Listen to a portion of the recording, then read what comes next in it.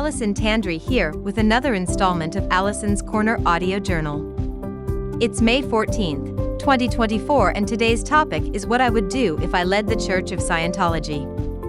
Now, as I've mentioned in previous installments, the church really needs some fixing.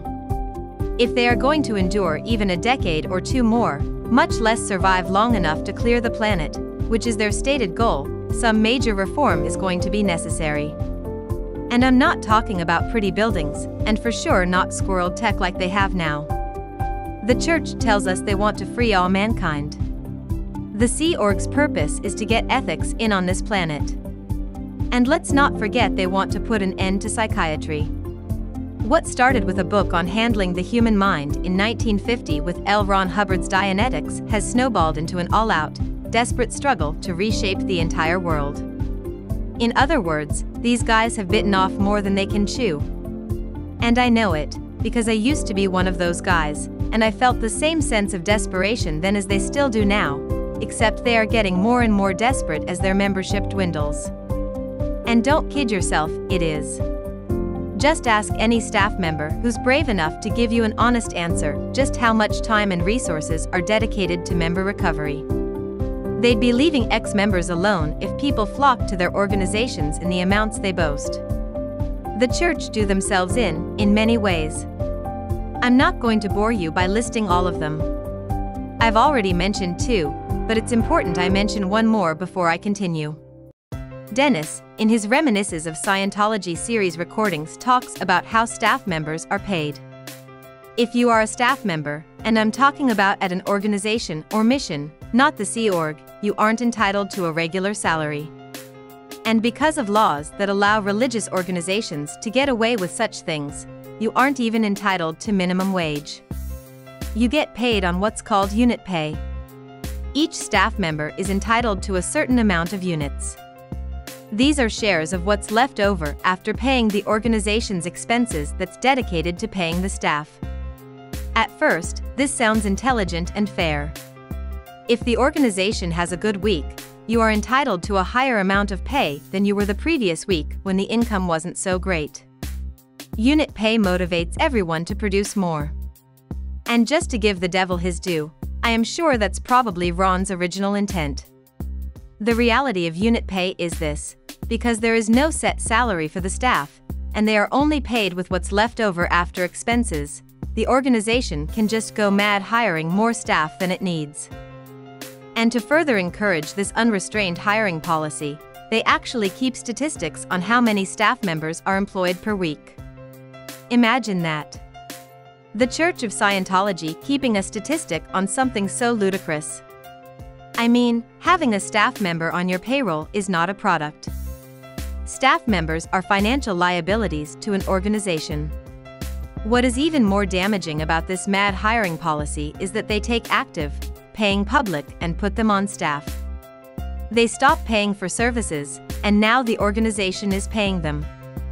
Anyone who has been involved with Scientology long enough will tell you, if they see your face at the church long enough, they will eventually start pressuring you to join staff, and from there forward it's an ongoing annoyance.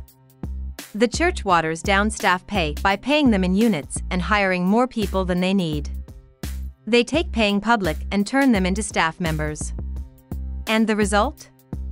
Rotten, low staff pay. So if you ever wondered why the church pressures its members to purchase large packages of training and auditing and have them max out their credit cards, mortgage their houses and ask friends and family for money, it's not necessarily because the church is greedy. It's because their staff members are starving. Think about that before you decide to give someone a hard time for working for the Church of Scientology. It would be better to just offer them some food. I used to when I was involved with the church. None of them ever refused it. Anyway, I don't believe the real intention of the Church of Scientology is to free all mankind. I have another theory about what they are really up to, which I will explain in another audio journal entry. I actually don't believe it's something sinister, it's just not the one they are saying, that's all. If I were in charge of the church, I would make the fundamental goal of the organization to establish Scientology auditing as a respectable and effective method of psychotherapy. I personally already know it's effective. But because of the antics of the church, its respectability has fallen considerably, at no fault of the technology itself. I'd start with the economics of the organization. I would lay off the majority of the staff members, including Sea Org. I would not shame them. I would not hold them to their contracts in any way, especially not that cruel practice of making a staff member pay for all the training they got, even if it was just training to do their job, if they left staff early. And I would not just throw these people out on the streets. I'd make sure they had places to live, and I would help them find jobs too. That first step alone would reduce the organization's expenses considerably, and once these former staff members got back on their feet, they'd come in and do some services and pay for them. The next thing I would do is take about 2/3 of the floor space of the ideal orgs and rent the offices out to other businesses. With the remaining floor space, I would have a minimal staff of a receptionist, a few auditors, and maybe an admin person if needed. And those people would work day and night just seeing public for their auditing sessions. And I would pay them all well for it. I'd probably keep the celebrity centers the way that they are, for the rich people to go for services undisturbed. Gotta keep John Travolta and Tom Cruise happy, after all, as they are great public relations for the church. They go on and on about how wonderful the current church is, and I'd want them singing that same tune for me too. In addition to converting the high overhead ideal orgs into office buildings that had an auditing center in them, I would have anyone else left over that was auditor trained go to other office buildings in cities that did not have a Scientology organization in them and establish practices there. I might even recruit some of the auditors who left the church after the so-called golden age of tech rendered their certificates invalid. I'd of course give each of them some refresher training, at the church's expense. I believe that once these offices proliferated across the country and the world, Scientology auditing would become a household word. People would be saying, "Hey, I gotta go. I have to see my Scientology auditor," the same way they would say they had an appointment to see their therapist. I wouldn't even force the issue of whether or not the public these auditing centers were servicing were Scientologists or members of the church. After all, seeing a psychologist doesn't make you a psychologist too, does it? In other words, I wouldn't expect these clientele to identify as Scientologists. The public relations of the church would rapidly improve. No more Sea Org members living 4 to a room, working 80 or more hours per week with billion-year contracts. No more starving regular staff members.